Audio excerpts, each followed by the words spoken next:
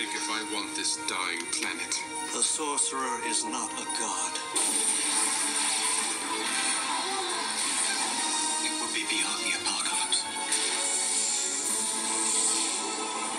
Our powers confuse me.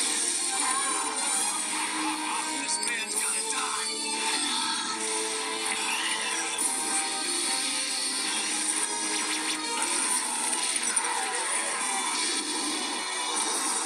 Dr. Mordrid, master of the unknown. Yes, he is master of the unknown. Master of the unknown. But if it's unknown, how can he be a master of it? That's what I was thinking. This is Will. This is Sci-Fi Guy. And this is Doctor Mordrid, master of the unknown. And we're talking a movie which, by anyone's estimation, is a ripoff.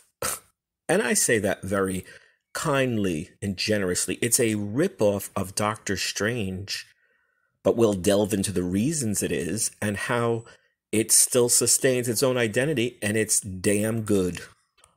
Okay, before we proceed, before we jump right into magic and sorcery, full disclosure, complete revelation, divulging here, I love Doctor Strange. There, I said it. I know many people do. I remember as a kid when I would collect, comics and buy my comics, I always either looked for Doctor Strange's guest appearance. Maybe he was with Fantastic Four or Spider-Man or X-Men. And then I would buy the dedicated Doctor Strange's world, so to speak, and his dedicated book. But yes, I am a Doctor Strange fan. I'm a Strange-o. I'm a Doc Strange, whatever. But so this movie is, and I think will be to any Doctor Strange fan, particularly of interest. So what if I was to tell you that there is a movie, and there is, Doctor Mordrid, which is sort of a cheaper, much cheaper version of Doctor Strange, but it's not a cheap looking version. And that's what's so interesting and so surprising, almost shocking. I'd heard about it, I guess, 5-6 years ago, several years ago, doing research, I guess, on maybe a Marvel property like Doctor Strange, of course, and all of a sudden Dr. Mordrid came up, and I was like, okay. I think I actually had seen it also as the trailer, saw the trailer on, I guess, a Full Moon disc. Puppet Master, I love a lot of the Full Moon titles, and they, specialize in a lot of horror titles mostly. And I saw it, I think, on a trailer as well. I was like, wow, what is this? And it really did impress me. So, now that I've finally seen the film, saw it courtesy of Prime, which obviously Amazon Prime has a lot of movies, and this is a goodie you'll enjoy. But now that I've seen it, what do I think? That's the great part and the really surprising part, because a lot of times you see a trailer, oh, it looks great, and then you watch that movie and it's a bomb. It's a big nuke. It's a big H-bomb, but this is not. It's not. I was chatting to a friend of mine, my friend Todd, and I told him about him, and I sent him the trailer. And he said, ooh, it looks cheesy. I'm like, well, it really isn't. And I'll really emphasize that and repeat it. It's not cheesy. I mean, it's cheap, or it's cheaper. I mean, Doctor Strange's budget was what, maybe 150 million, 200 million, definitely over 100 million.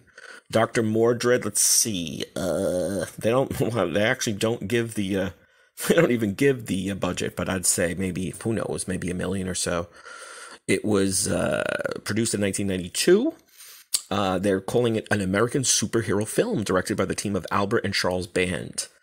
And those are brothers that are, part of the Full Moon roster, the Full Moon Pictures family. And the Full Moon Entertainment, released in 1992. So, what is the story? What is the real sort of, reason that we have Dr. Mordrid? And this is the really cool part. From the wiki, the film was produced by Charles Band and co-directed by Band and his father, Albert Band. Oh, I thought they were brothers. It's his father and son. Okay, they went to get the license, of course, from Marvel Entertainment for Doctor Strange. They started the movie, pre-production. It took so long that by the start of the production, the bands had lost the license. So they lost the rights to make a real, authentic Doctor Strange movie. Genuine. Now, their decision, rather than scrap what they had done, they rebranded the film as Doctor Mordrid and made changes to the plot to avoid the copyright problems with Doctor Strange. And originally, the main character, they called him Doctor Mortalis. And it said the main character was originally called Dr. Mortalis for Empire International Pictures and had concept art made by Jack Kirby, the legendary Jack Kirby. So it's a really interesting evolution to think that they were going to make a Doctor Strange movie. This was in 1992. Well, I guess a year or so before, because it was released. Doctor Mordrid was released in 92. So you say maybe it took them a year or so, maybe even 2 years. So I guess they started making it in 1990. And what came out in 1989? Batman. Michael Keaton, Bruce Wayne, and Batman, and Tim Burton directed. So everyone was like, whoa, let's get on the superhero bandwagon. I remember all this talk about James Cameron, that he was going to direct Spider-Man, and that never came to be. He's too busy getting wet. He's too busy in the water between Titanic, between The Abyss, and now Avatar, The Art of Water. So he's a watery chap. But, again, it doesn't take too much calculus and figuring that Dr. Mordrid, I think, was probably a direct result of all these companies saying, we're going to make another, the next great superhero movie. And Doctor Strange might have been the first one made back in 1992 by Full Moon Entertainment. And here are just some, there's many, of course, cast members in any film, but the main cast, the main stars, Jeffrey Combs as Dr. Anton Mordrid. For you Star Trek fans, Jeffrey Combs is probably one of the most prolific Star Trek actors. His, I guess, best role or best known role is Weyoun, the Vorta in Deep Space Nine, who works for the Changelings. Then he played a Ferengi. He played, and then in Enterprise, he played an Andorian. So he's done a lot of Star Trek. Then you have Yvette Napier as Samantha Hunt. That's like the love interest. She's the co-star. Jay Aquavone as Tony Gaudio. He's probably best known in Stargate. He has several episodes in the Stargate SG-1 series. And then finally, and this is a great connection again to Deep Space Nine, is Brian Thompson. And Brian Thompson, he plays a Klingon in Generations, and then, can't remember the actual episode, but he plays a Jem'Hadar in Deep Space Nine in an episode. So you've got Jeffrey Combs, who is most known for Trek fans as a Vorta, and you have Brian Thompson as a Jem'Hadar. How did that happen? But Thompson is great. Brian Thompson is one of my favorites. He's such a great character actor. It says he began his career with a small role in the 1984 film The Terminator. So there you go. So as I always say, go watch and taste the taste of tea. You have to taste it. You have to watch it. It's great. It's just the writing, the acting, the special effects. My buddy Eddie, I sent him the trailer and he said, I got to watch it now because look at these effects. Of course, the trailer always picks a lot of the good ones, the best.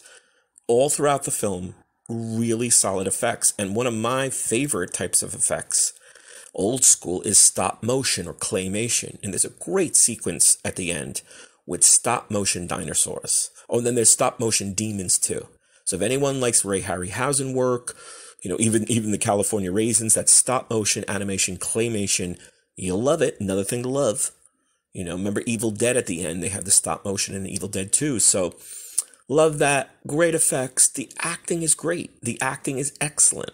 And the writing is really good. So, obviously, since it's a Doctor Strange, ripoff now, we understand that it was developed, then changed around when they lost the rights. It's got that whole vibe. He's the protector, and the dark side, and the evil is coming, and he must protect Earth from, the baddies. So, it's just... It's great. It's wonderful. I think you'll enjoy. I know any Doctor Strange fan should love. Don't expect a blockbuster. Just expect a really solid, good movie. You won't be disappointed. So go watch. What do you have to lose? I'm looking over the streaming. It's on Prime. It's on Pluto. It's on Vudu free. And it's on Tubi free. So you have many options. You don't have to pay a dime. Go watch Doctor Mordrid. This is Sci-Fi Guy signing off. This is your Will, and I hope you're subscribing. If not, just do so, because it's free. It's always free. Then there's the paid tier. That's it's only $4.99, and you get goodies. You get exclusives and interviews and stuff that the freebies don't get. So decide. Go watch Dr. Mordrid. Enjoy the holidays coming up, and we'll see you soon.